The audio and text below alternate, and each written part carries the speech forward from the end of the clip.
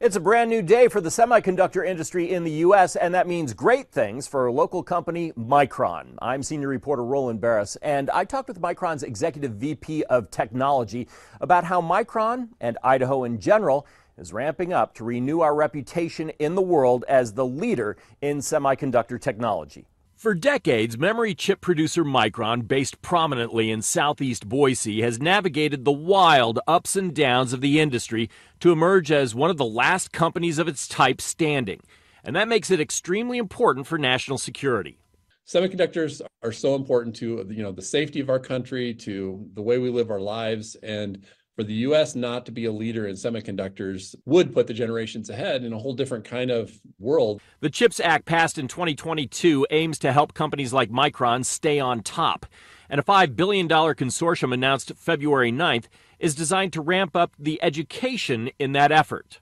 With the passing of the CHIPS and Science Act, the opportunities for the semiconductor industry growth is incredible here in the United States and regionally here in Idaho. Dan Lamborn spent years working with Intel before coming to Boise State to head up the Institute for Microelectronics Education and Research. So Boise State, we started up this institute so that we could have a better engagement with the local industry, including Micron. And we're also looking at revamping a lot of our curricula. That way, Boise State, which has worked closely with Micron for years, can help provide the chip makers of the future. Certainly since the CHIPS program was announced, we've put a lot of effort into meeting with them, helping them with planning.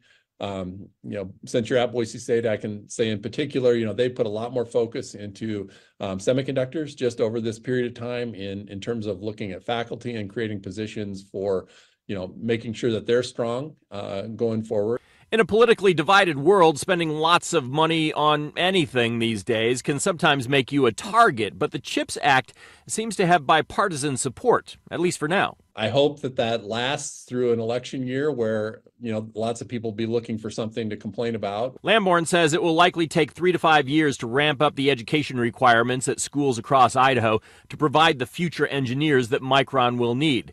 But like the Field of Dreams, if Micron builds it, they will come. With Micron's investment of their new high-volume manufacturing facility just down the street, we're going to be bringing in thousands of jobs to the state of Idaho just for semiconductor support. It's a really interesting time. It's really exciting.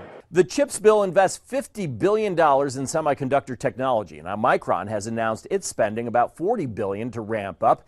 The idea is to bring our share of the memory chip industry up from nearly 2% to 10% in the next decade. In Boise, I'm senior reporter Roland Barris, Idaho News 6.